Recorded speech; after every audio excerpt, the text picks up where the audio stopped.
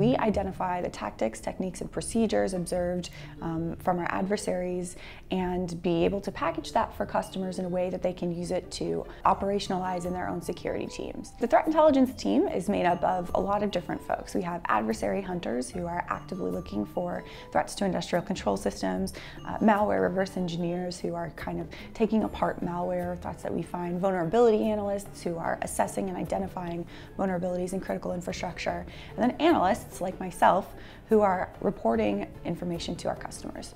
We have a variety of different report types. The technical report, for instance, tends to be long, in-depth reporting on tactics, techniques, and procedures from adversaries that we identify in the wild that are interested in targeting industrial control systems.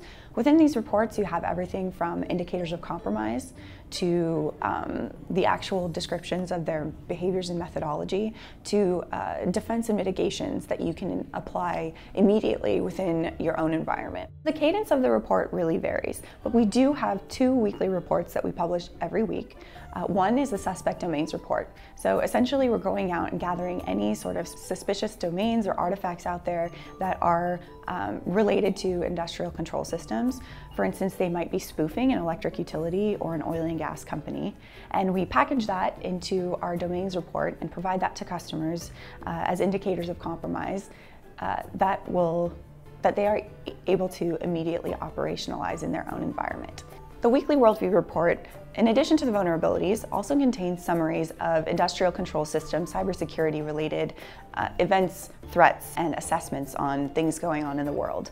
So I will often be reading lots of threat intelligence reporting from other companies, news reports, and other open source intelligence sources to be able to collect information and distill it to our customers, to be able to say, here's what you should care about, here's how it impacts industrial control systems, and here's how to defend yourself against this potential threat. So what we do is try to combat FUD. That means fear, uncertainty, and doubt. We will take these events or this information and kind of break it down and say, this is what really happened. Here's what matters.